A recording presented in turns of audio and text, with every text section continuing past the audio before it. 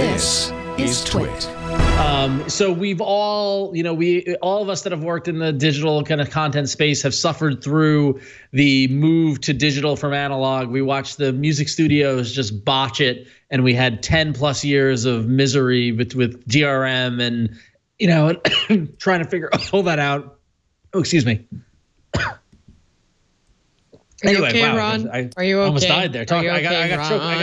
I got choked up talking about media. But here we are in 2017, and it looks as if the movie studios have finally figured it out with the release of Movies Anywhere. And by movie studios, I mean Warner Brothers, Disney, Universal, Sony, and Fox.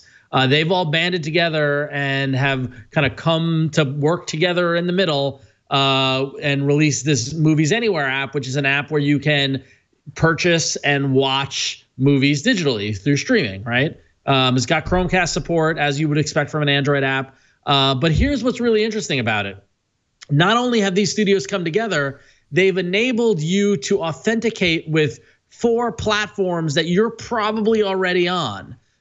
So if you've been buying and watching movies on Vudu, Google Play, Amazon Video, or iTunes, anyway, you can log in to those platforms and sync your previous purchase to the Movies Anywhere app. So, for example, when I logged in, when I set up this app, I logged into my Google Play account because that's natural. I use Google Play. I've bought movies there, and bam, they're all there in the Movies Anywhere app, and I can watch them there. Then I logged into my Amazon account, and bam, there were the movies I bought from Amazon. This is genius. And then on top of that, you can see the promo. If you scroll back down, Jason, if you sync at least 2 of the 4 accounts, you can get 5 free movies, which is awesome as well too. They're really want to entice you to sync these accounts, and you get Big Hero 6, which is an awesome movie, Jason Bourne, the Lego Movie, like some decent movies, Ghostbusters, say what you will. Haven't seen it. Yeah. So, but that said, it's got Disney, Universal, Sony, Fox, Warner Brothers. They make a lot of the movies we all want to see on a daily, weekly basis.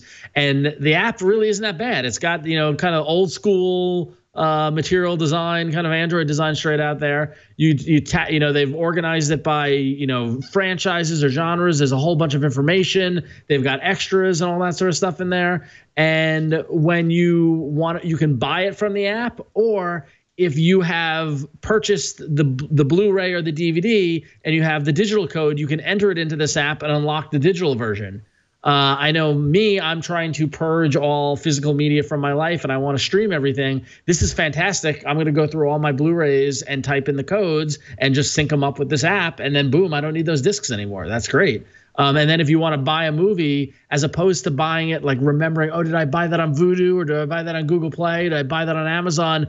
Just buy them here, right? Or if you, for some reason, want to buy them on Google Play, you can sync them with this app. And then when you're on the go, you can watch them anywhere. And like I mentioned, it has Chromecast support. You can Chromecast it to your TV. This is really what we've been waiting for. And I'm glad to see the movie industry kind of figuring it out.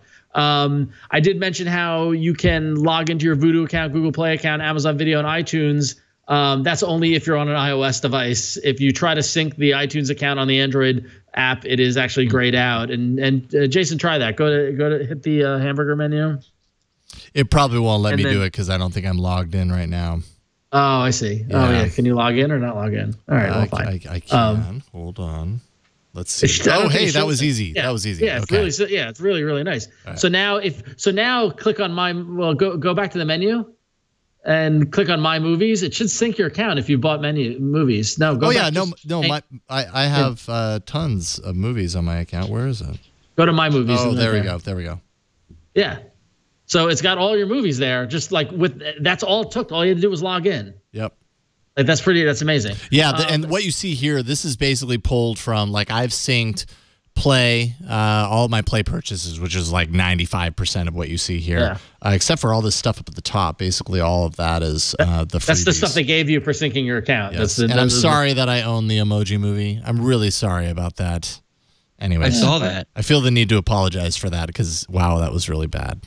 Yeah. But anyways. Anyway, so if you hit the hamburger menu, and then go to manage retailers. Right. So if you had a Vudu account or a Google Play, or, you could tap that. iTunes, if you notice iTunes, it is grayed out. I don't even know why they show it. I know why. Right? Like, that's so weird. That is really strange. Yeah. So Movies Anywhere, it's a free app. If you've purchased movies on the Google Play Store or on Amazon or on Vudu, I don't know why you don't get this app and consolidate them all into one place. That just makes sense. I think it's a great step by the movie industry. I'm glad to see that, and hopefully Paramount, Lionsgate, and MGM come on board so that we get every movie. Unfortunately, it's very studio. Of course, it's studio focused. So if you're into indie movies, that is, you might still need to use Just Watch to find what platform that indie movie you want is on. But hey, for the majority of the movies that come out, this is great. So it's free in the Google Play Store. Check it out. Nice. Yes, highly recommend it.